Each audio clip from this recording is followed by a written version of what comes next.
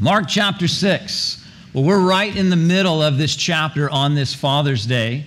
And it's interesting. These titles in your chapters, if you have a print Bible or maybe even a digital version, often they'll put headers in the chapter that are not necessarily inspired. The original authors didn't put them there. They didn't put chapter and verse in the Bible. Those were added later. But it's interesting. If you look at the headings, that how some have kind of organized this chapter, Chapter 6, it kind of ebbs and flows. This is what I mean by that. As you open up chapter 6, you'll notice that the title, or at least the section, is about Jesus being rejected. It kind of starts at a low point. Now, this isn't new as we've been going through the Gospel of Mark. Jesus is often rejected, but most often by the religious elite or religious leaders. But the chapter kind of starts there, and then it kind of peaks a little bit. You maybe learned this last week if you were in person or online with us, where Jesus sends out his disciples, and they seem to have the same kind of authority and a very similar dynamic to their ministry as Jesus does. I mean, Mark 6 tells us that they cast out demons, that they heal diseases in Jesus' name. See, the chapter kind of starts here. Jesus is rejected in his hometown. He sends out his disciples, and things are just firing. I mean, to be connected to Jesus, it's a good day. When you're sent out by him, you walk out in that same kind of authority and presence and power that he does. They're casting out demons. They're healing those who are diseased and sick. And then the chapter title, for where we are today, it says, The Death of John the Baptist. Kind of go here, you're up here, and then you're down here. But then if you look at the remainder of the chapter, you see that it says that Jesus feeds 5,000. Now, maybe you know this if you grew up in church, or maybe you don't, but what that means contextually is that he fed 5,000 men and the women and children who were present. Way more than can fulfill the Pensacola Bay Center, right? It's just 5,000 men. There's probably 20,000 people there that Jesus miraculously feeds, and then the chapter ends with him walking on water. Anyone heard these stories before? You went to Sunday school. Okay, these are not unfamiliar to you, right? Well, here's what I find interesting.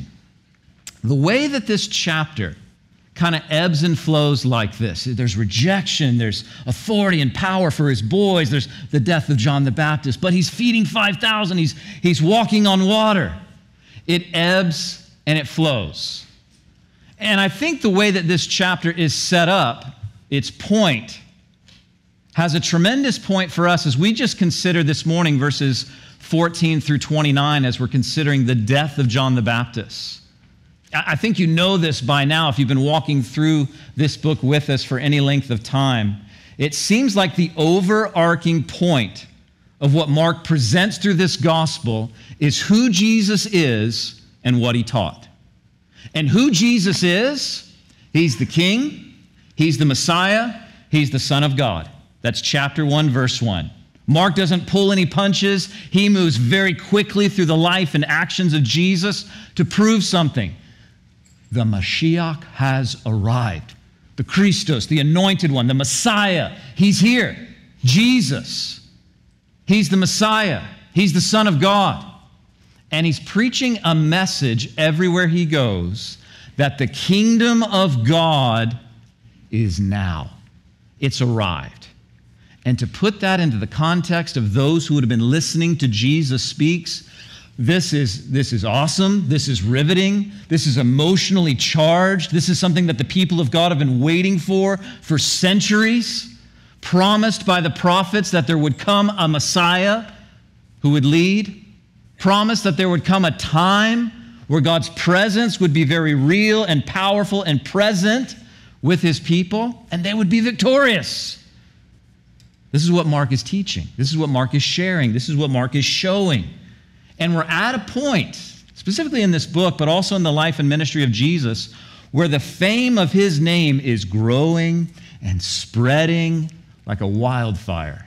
His name is being heard of, known almost everywhere in the area. And that's where we pick up in God's word this morning. It says in verse 14 that the message of who Jesus is has kind of moved from the streets of the villages into, well, look at what it says in verse 14. Herod Antipas, the king, soon heard about Jesus because everyone was talking about him.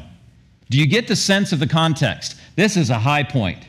Yeah, he was rejected, but he's sending out his disciples and they're casting out demons and healing those that are diseased. Everyone is talking about, everyone is hearing about Jesus. And it says there in verse 14, so much so that the king hears about him. But I would ask this, what, a king? Aren't they under the authority of the Roman Empire? Who is this king? Well, Herod is not a person's first name. It's a family name.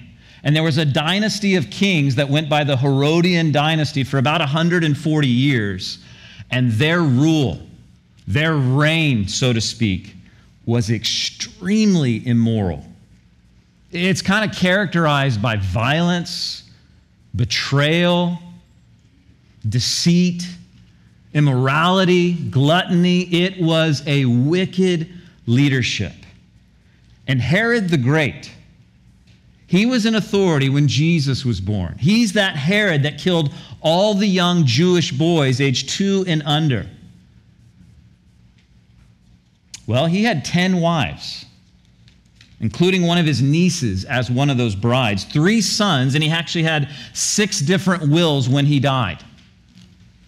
And each had a different succession plan for his 3 sons. So obviously, when you got that kind of dynamic, there's a power struggle that ensued. And Rome came in, solved that struggle by kind of breaking up the areas of authority that this Herod the Great had and gave them to his sons. Now, the area of Galilee, where Jesus spent a lot of his time, a lot of his ministry, was given over to this guy in verse 14, Herod Antipas. That's who this guy is. But here's the deal.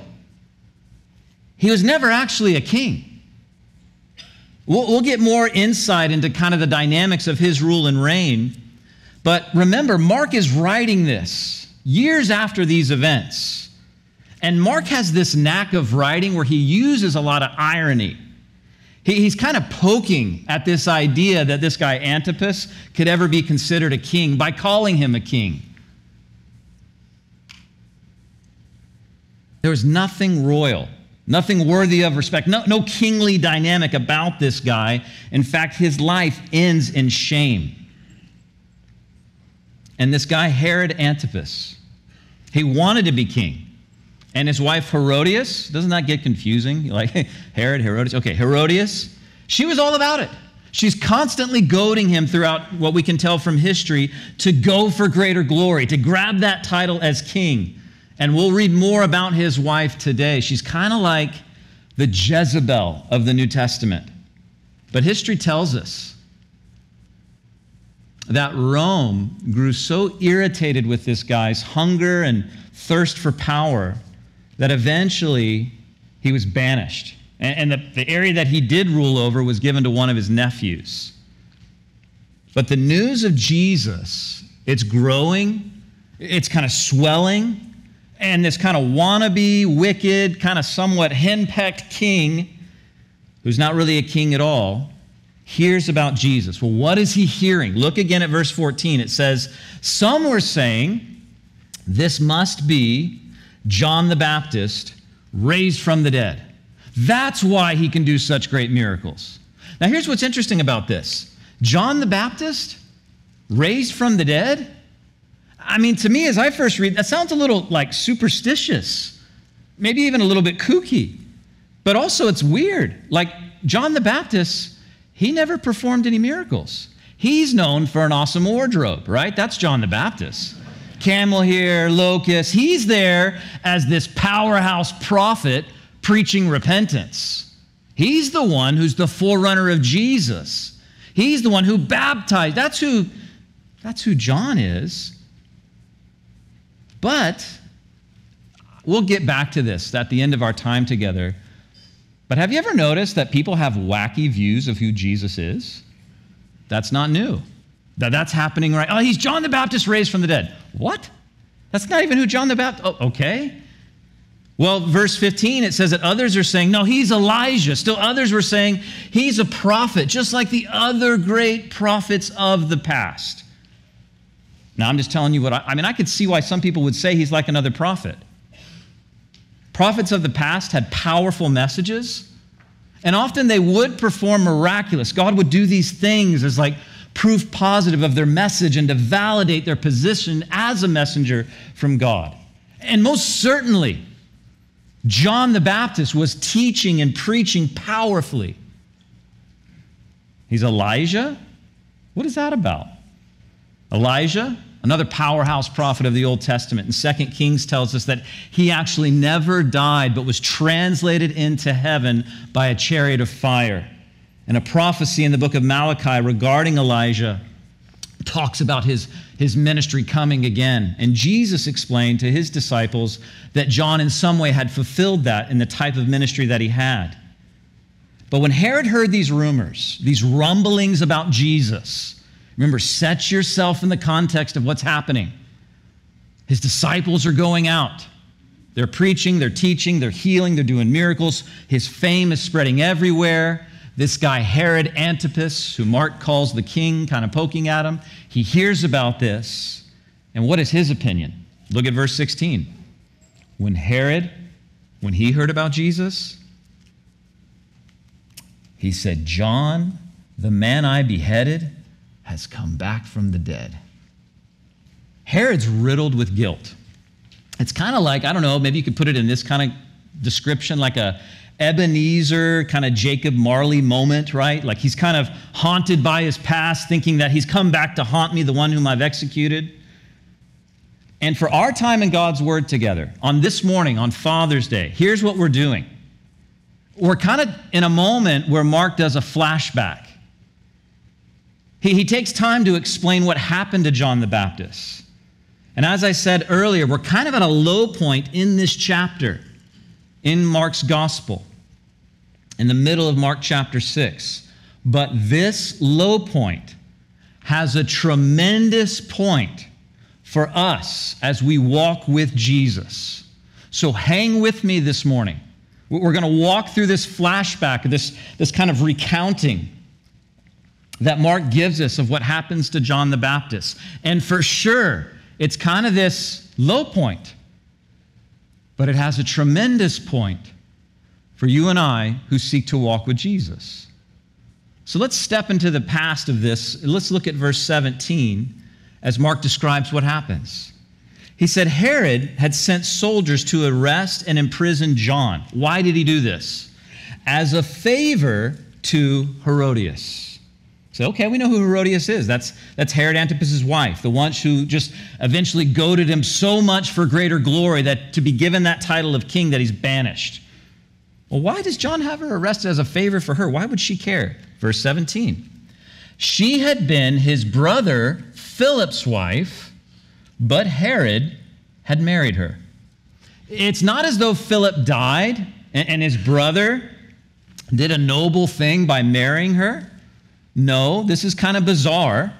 Herodias was actually the half-niece to her first husband, Philip, and now her current husband, Antipas.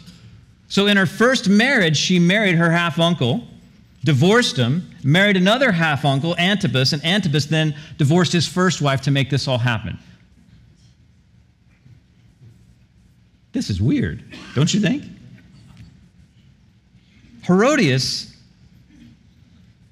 as his second wife, this king commits adultery and a type of incest. Why is this wicked woman so upset? Look at verse 18. John had been telling Herod, it's against the law, God's law, for you to marry your brother's wife. Remember, this Herod was partly Jewish. And the context seems to indicate that John, both publicly and privately, is saying, listen, what you're doing is wrong. So as verse 19 says, Herodias bore a grudge against John and wanted to kill him.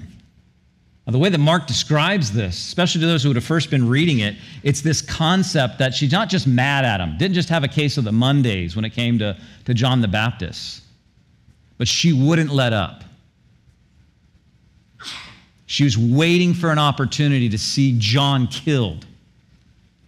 And in verse 19, it goes on to say, but without Herod's approval, she's powerless. For Herod respected John. And knowing that he was a good and holy man, he protected him. And Herod was greatly disturbed whenever he talked with John. But even so, he liked to listen to him. See, Herod could tell there's something about this guy, John. There's a sense of holiness to him and goodness to what he's doing. His lifestyle and his words seem to be blessed of God. So it's like he's appeasing his half-niece of a wife by imprisoning John. The challenge with Herod is that he doesn't follow through with what he knows to be right. It's like he attempts to keep God somewhat in a corner in his life. He's disturbed. He's guilty, senses that John is right. He even has this sense of like, I kind of almost enjoy listening to him, but there's no change. He wanted to keep God at arm's length without change. But that kind of approach, well, look at what happens. Verse 21.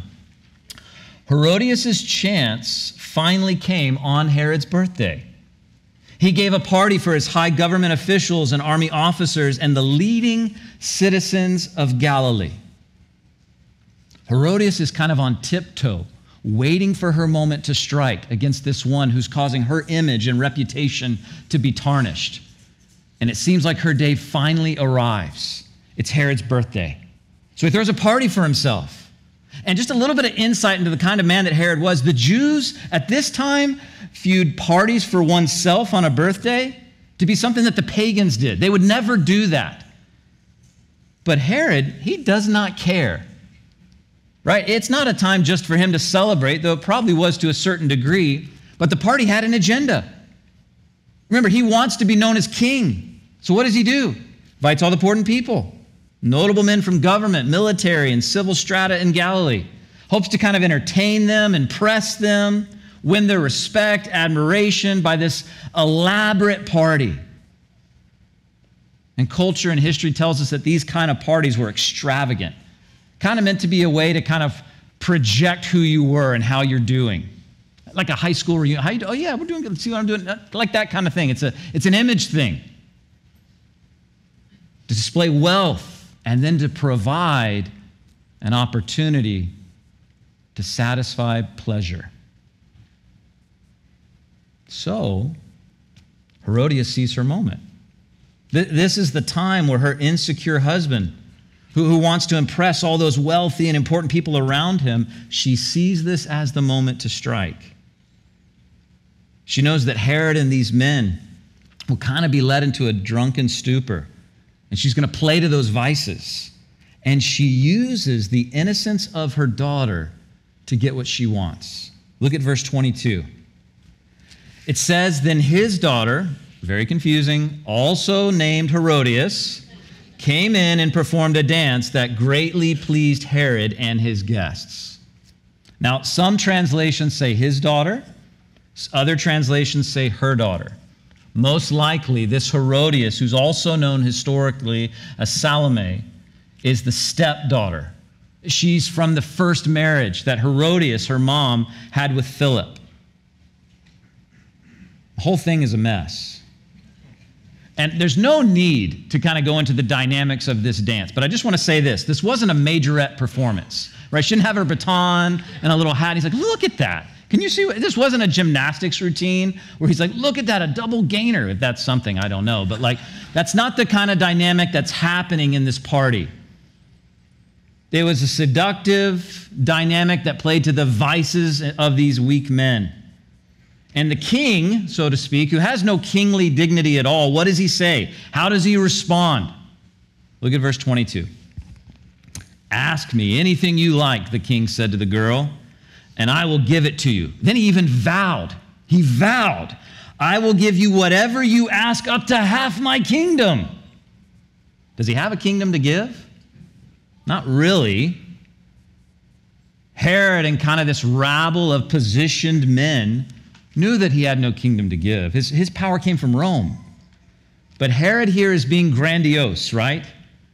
Probably not even to be taken literally. People, oh, there's Herod kind of pontificating in. He's like a peacock, right? Like just kind of ruffling his feathers.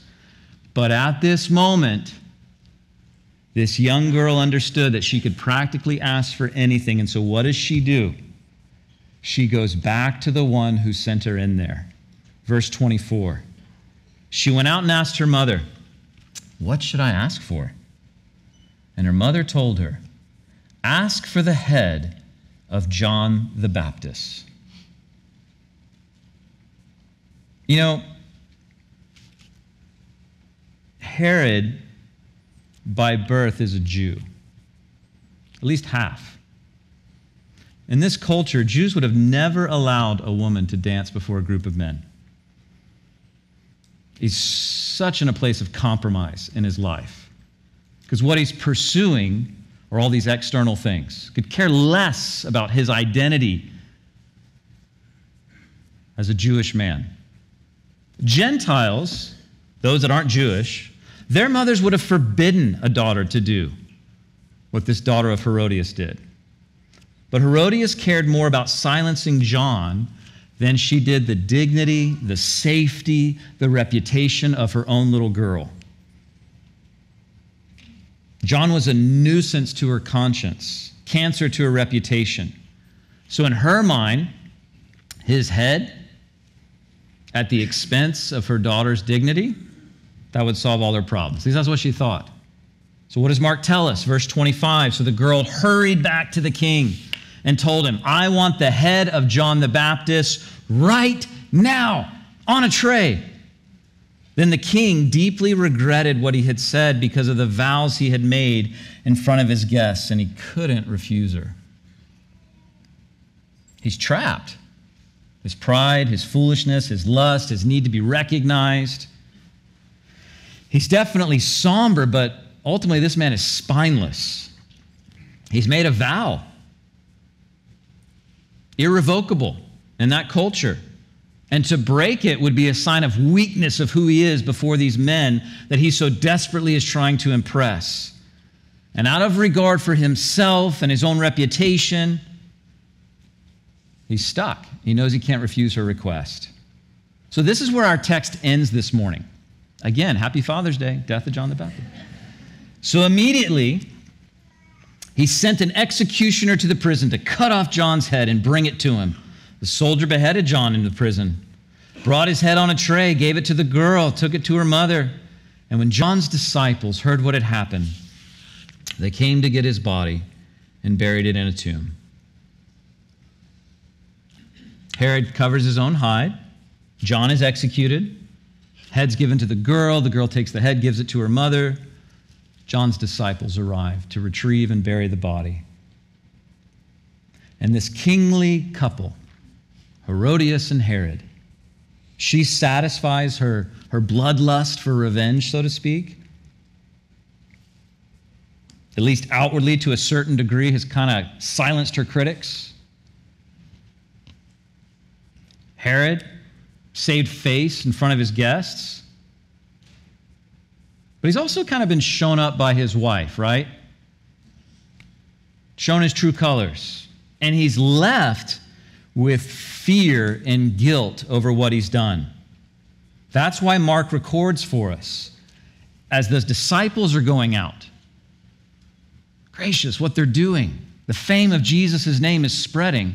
Well, when Herod Antipas, this king who's not really a king, heard about Jesus, the guilt bubbles up, and he thinks this has got to be John coming back from the dead. Well, that's today's message. I hope you guys have a great Father's Day. No. What do we do with this, right? Like, what is going on here? Remember with me, if you will, the goal of Mark's gospel. It's to jolt people into an understanding of who Jesus is. An understanding of who he is and what he preached. And you know who he is. He's the King. He's the Messiah. He's the Son of God. He's preaching that the rule, the reign, the authority, the kingdom, the presence, the power of God has come at long last now. And the Gospels are not everything that happened to, for, and around and about Jesus in his earthly ministry. They're specifically selected events to prove something, to show something, to describe something, to unpack something about who Jesus is and to validate his message. So why? Why does Mark include this? Right in the middle of everything that's happening in this chapter as it kind of ebbs and flows at this point where Jesus is rejected and then the disciples are sent out. Right? That's left off in verse 13. And then in verse 30, we're back to the disciples. Oh yeah, they come back to Jesus. But verse 14 through 29, we see this recount of John. And then we're back on a high point where Jesus is feeding the multitudes. He's walking on water. And today, we see this preacher, this prophet of righteousness, he gets his head lopped off and served up. The 12 disciples are being sent out with great authority and power, and Jesus' ministry is at a high point. Everyone's hearing about him, even Herod. But not everyone, if you will, please listen to this. Not everyone, please hear this. Not everything connected to Jesus is about authority, influence, conquering, being the head and not the tail, being too blessed to be stressed. Not everything connected with Jesus is connected on that level. See, the thing is, this low point has a tremendous point for those of us who walk with Jesus. See, we have the vantage point of almost 2,100 years later. We know that Jesus didn't come just to walk on water, just to feed the masses, to perform miracles, to provide healing for those who need it, to give insightful and radical teachings.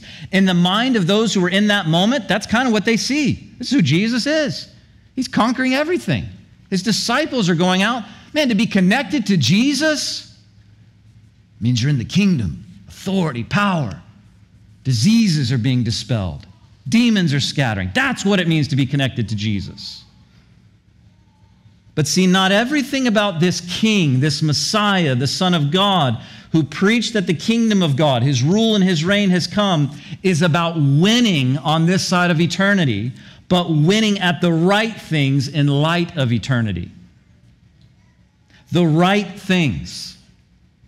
Look at this comparison with me, if you will, for just a moment, between John the Baptist and this guy Herod. Like, these are some of the differences, right?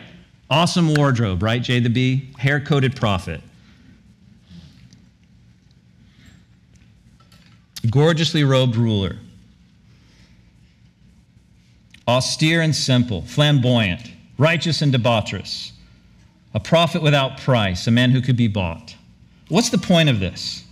I mean, many of us in the way we perceive or take in or kind of identify success is by what we see outwardly. Not inwardly, but outwardly. Herod, to a certain degree, seems to get away with what he wants, and he's the king. John the Baptist never has any kind of possessions and loses his head. But in the things that matter, being able to see things in light of eternity, John wins. So why has Mark kind of wedged this seemingly out-of-place story right here in this chapter of all places? Well, nerd out with me for a second, if you will. Let's look at this a little bit analytically. Consider with me the story of John's death may be Mark's way of beginning to foreshadow why Jesus has actually come. Look at the parallels between John the Baptist now and Jesus. Very interesting.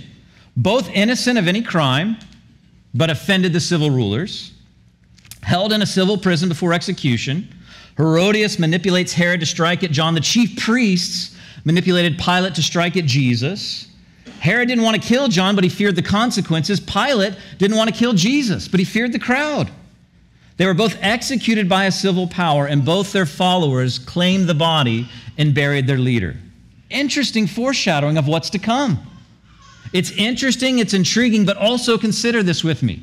Verse 13 to verse 30 of this chapter, it's about Jesus sending out his disciples. Everyone's hearing about him. It's amazing. And Mark's unusual placement of Herod's flashback of J the Bee alongside this account of who the apostles are and their victories, I think it puts in perspective and gives full perspective of what following Jesus actually looks like. Well, what do you mean by that? Again, I know we're nerding out. I know we're getting a little analytical. It's Father's Day. You guys are just thinking about what kind of steak, what temperature. I know that, but just hang with me. Look at the difference between now not John the Baptist and Jesus, but Antipas and the apostles. Antipas, ruling in decadent luxury. Apostles are sent out in poverty. Antipas lives a self-centered life. Apostles, they're meant to be selfless. Antipas, anyone in my way, knocking them down. Apostles are healing people. Antipas, can I say it this way? An hour and 5 minutes of entertainment. Apostles, they're serving Jesus with their lives. Antipas, cowardly. Apostles, not always, they're human. But in this little epoch description, there's a sense of bravery. They're going out. Antipas, eventually he's banished. He doesn't end well. Apostles, in context of eternity, they have a good death. Their death had purpose. They're martyred for serving God. Mark's placement of these two stories, I hope you can still hang with this. It approaches brilliance in the way in which he describes this. The disciples are winning, and John is losing. And they're both following Jesus right where he wants them. The disciples show this tremendous reality. Please don't miss this. The blessing and the victory that can come in following Jesus. Absolutely. John's death reminds us of the cost of following Jesus. The important thing as a follower of Jesus is to win at the right things with the right perspective. Eternity. And it's like Mark gives us these options, right? Option 1 shows a cowardly man who has wealth but no character. Option 2 shows these men who are sent out but have character but no wealth. Option 1 enjoys earthly power. Option 2 enjoys heavenly power, which may cost everything. And one author put it this way: Mark doesn't patronize us with any nonsense about Jesus making our lives easy. He shows us that following Jesus can be costly, but it's right. And it's almost like he's saying you can have option 1 or 2, but not both. Choose now. And if you were to say, what's the point? Here's the point of what I'm trying to say. A takeaway from this passage is clear. Suffering and cost is part of the dynamic in following Jesus. Unlike Herod, let's keep our sights focused on winning at the right things in light of eternity. One of the right things on a Father's Day is to be some of those things that we saw in a video. Man, Dad shows up. Dad tells me that he loves me. Dad works hard for us. In light of eternity, dads, you are giving those kids a perspective, a reflection, an image, so to speak, of who their Heavenly Father is. And it's very daily. It's not flamboyant. It's like putting on coat's hair, or whatever that camel hair was, right? It's not like this thing that's meant to be impressive. To win at the right things in light of eternity. That's what ultimately matters. That following Jesus can look exactly like what's going on with the disciples. And that's right where God had them. They're casting out demons. They're healing the diseased. Everyone is hearing about Jesus. And then there's John, who loses his head. And he's right where Jesus, right where God would have him. And there's this balance. I think I shared this a couple weeks ago, that in life, it's ever so important to have this perspective that some things are problems to solve and some things are tensions to balance. And as a Christian, we walk in this balance, recognizing the cost of following Jesus and also the tremendous blessing. And there's this ebb and this flow. And how John positions this little recount of John the Baptist is perfectly placed in a brilliant platform to show us what following Jesus looks like. There's cost to it. There may be suffering. But can I say this? This isn't the end of the story. Pastor Joe mentioned this. We have a future. Maybe you know this about me. It's because I need simplicity. I'm like an addicted alliterator. Now, if you, what does that mean? It's not some kind of drug, don't worry. It's just like Lily, Lucy, Layla, Liam, Leo, all those kids. Also, as a believer, I'm forgiven. I'm free. I'm part of a family, and I have a future. And as a disciple of Jesus, that mindset then guides my way of interpreting life's events. Not everything is about winning on this side of eternity. Not everything about following Jesus will always be, you're the head and not the tail, blessed to be stretched. Yes, there's seasons. Yes, that may be true for some, but there's also this reality that for some following Jesus, it looks like suffering. It looks like cost. Do you know that in the first century, Christianity didn't invent baptism? Baptism was a very common method of converting from one religious thought to another. Many different groups were baptized. But when you were baptized in Jesus' name in the first century, you were saying, Caesar is not Lord, Jesus is. You were declaring, you were writing, you were signing your death sentence. That to be identified with Jesus, right out the gate, the first thing he tells me to do to be baptized, it costs. It costs. And that which costs me nothing is worth nothing to me. Following Jesus, please don't misunderstand what I'm saying. There is this element of authority and blessing and power. Absolutely. Read chapter 6. But also hold this intention that there's cost, there's suffering. And the lesson to be learned is to win at the right things in light of eternity. Who cares about being called king, Herod? Any Herods among us this morning, that first name? Any Johns, or anyone know a John? I know a John. You ever heard? Yeah. That name lasts, right? This is just a simple illustration, but the point is, win at things that matter. We've got just a couple more minutes, so I wanted to share one more thing, one more handle to grab a hold of, I would say, from this text.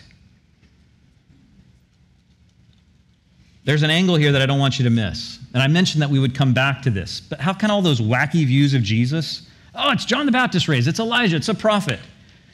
Let me share 3 things with you this morning that I think are important to gain from this text. It kind of shows us a little bit about the world we live in. In our day, just in that day, people want to cling to weird ideas about Jesus.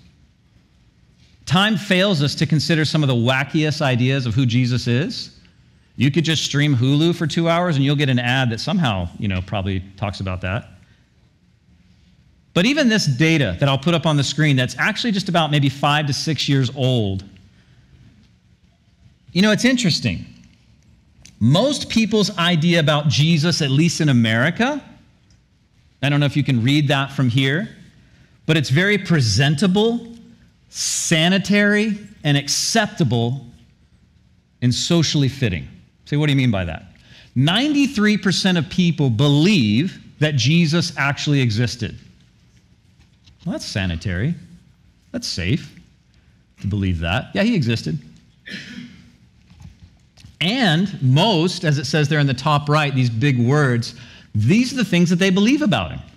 He's accepting, brave, warm, strong. I love the little, smaller one, fun-loving. It's almost like a Talladega Nights, my infant Jesus, my tuxedo shirt Jesus. If you know that reference, okay. If you don't, you're probably better for it. But, that's the mindset, right? This is who my Jesus is. And this is like 6-year-old data, but it's probably still somewhat true. 9 out of 10 people, so to speak.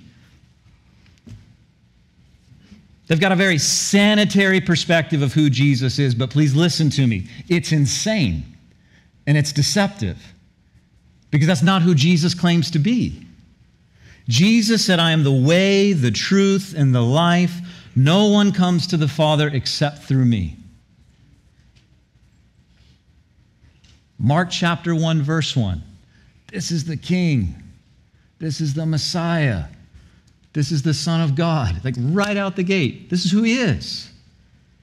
And in this day and time, all these wacky views to explain who Jesus is, just let the truth of Jesus has its stay.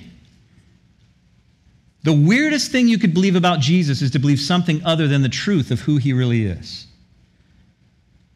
People want to cling to weird ideas about Jesus. It's one thing we see from this text.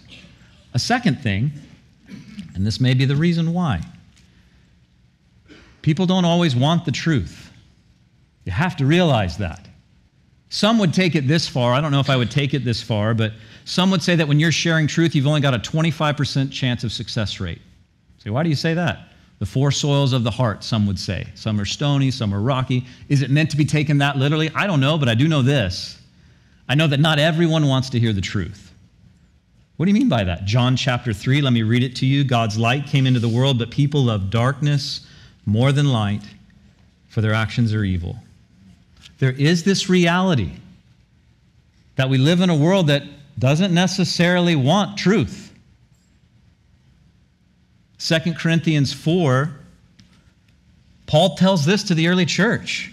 Satan, who is the god of this world, has blinded the minds of those who don't believe.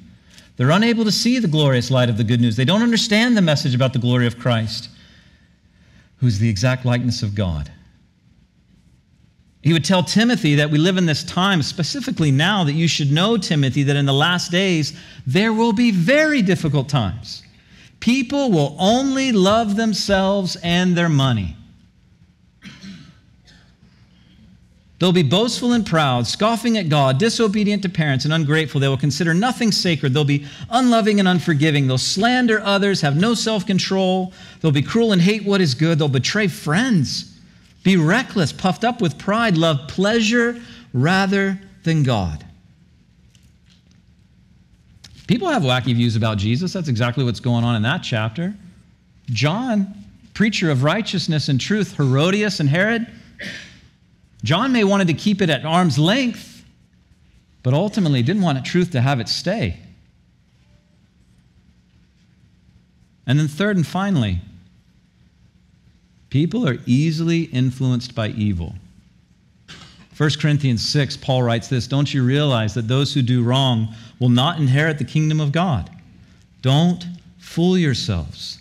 Those who indulge in sexual sin, or worship idols, or commit adultery, or are male prostitutes, or practice homosexuality, or are thieves, or greedy people, or drunkards, or abusive, or cheat people, none of these will inherit the kingdom of God. Some of you were once like that, but you were cleansed. You were made holy. You were made right with God by calling on the name of the Lord Jesus Christ and by the Spirit of our God. The only thing that separates us is that we're good, wholesome, awesome church people. No. Jesus is the only thing this is who we were. But through repentance and faith in Jesus, he's changing us. But human nature is easily influenced by evil. Many don't want the truth, and many hold to wacky views about who Jesus is. So what should we do? Let me give you 3 names to remember: Paul, Moses, and Jesus. Paul says this in Romans chapter 9. For my people, my Jewish brothers and sisters, I would be willing to be forever cursed and cut off from Christ if that would save them. Moses, in Exodus 32, his heart, speaking to God, but now if you will only forgive their sin, but if not, erase my name from your record that you have written.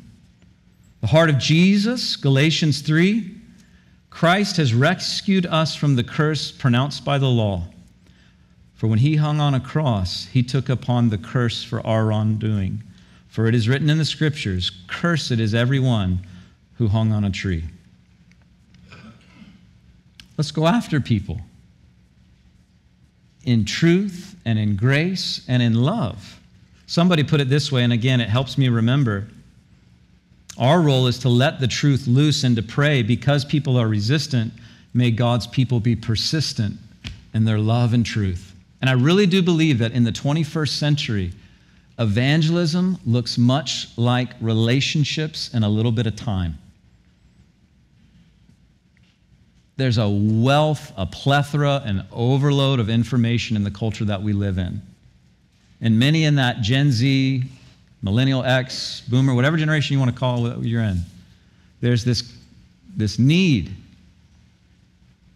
for a little bit of context of relationship when you share about Jesus. It's not just a syllogism where you share a couple points and then kind of make a response, but it's to see who Jesus really is. Because there's some wacky views about Jesus. Oftentimes people want lie, not truth. There's this constant influence of evil. So like Paul, like Moses, like Jesus, have a heart for those who need to hear. See, in closing this morning, here's the couple takeaways I hope we have from God's word. Number one, suffering and cost is part of the dynamic of following Jesus. Unlike Herod, let's stop trying to be the king of our little world and just worship the king. Live for him. Start looking at life through the filtration of our future and win at the right things in light of eternity. Number two, the world we live in, perhaps more modern and sanitary, but wacky views about Jesus. He's much more than a man who existed. He's the King. He's the Messiah. He's the Son of God. And people don't always want truth. That's right. If there's resistance, may there be this sense of persistence for us, not militantly, but graciously and patiently. It's the kindness of God that often leads us to repentance, not at the expense of truth, but in tandem with it. And just like Herod, easily influenced by evil and sin, so we are, if it weren't for Jesus. But let's pray for hearts like Paul and Moses and Jesus, and let's live on mission in our world where he has placed us. And that's what I mean by that. Our world, not just the globe, your world. What encompasses your world? Relationships, workplace, recreation. In your world, right where he's placed you, live on mission with a heart for people to know Jesus and experience the forgiveness and freedom that's found in him. Happy Father's Day, the death of John the Baptist. I hope the takeaway is, man, there's this beautiful tension in following Jesus of authority and power and blessing and favor, and it also costs. And just as we also see the dynamics in Herod's life, may we be those that just cling to who Jesus really is, that share and show him to a lost and hurting and dying world. And may we just be persistently loving with the truth in the world that we're in.